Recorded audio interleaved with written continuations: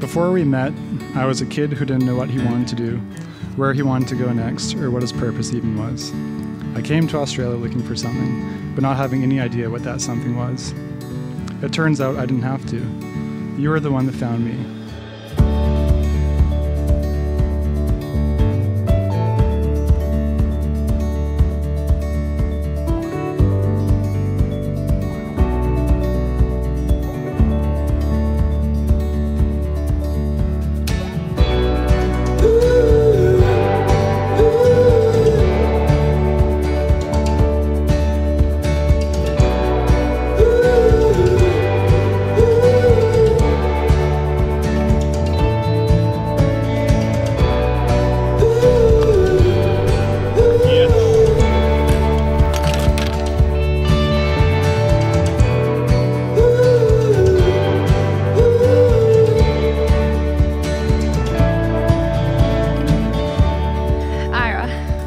You are my rock, my soulmate, my best friend, and everything I'd hoped to find in a husband, and so much more.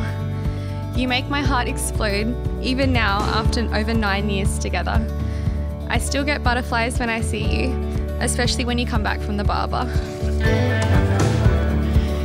You are such an amazing person, and I am so thankful and lucky that you took a chance as a Canadian backpacker on a hardcore vegan Australian girl such as myself.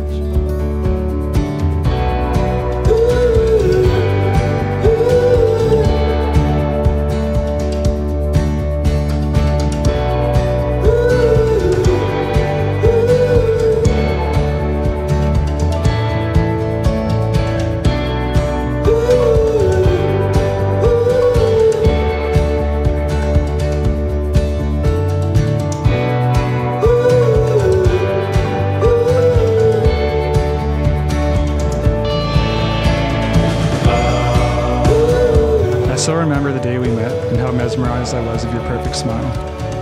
You know me better than anyone else in the world, and you somehow still manage to love me. You are my best friend, my soulmate. Through all of my travels, my favorite place in the world will always be next to you wherever we choose to go.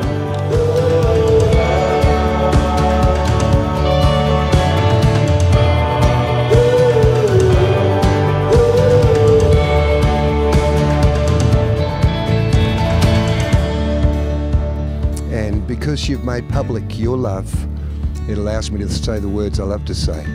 I now pronounce you husband and wife, and you may kiss your bride, Ira.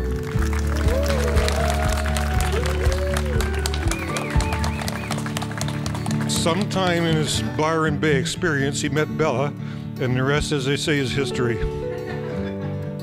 To this day, whenever someone back home asks me, whatever happened to Ira? I simply say he went for a vacation and never came back.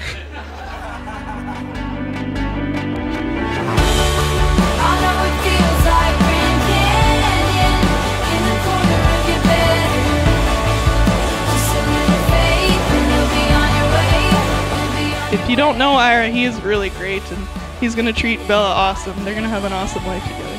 Don't worry about them. They're one of those couples that you know it's going to last. So, congratulations.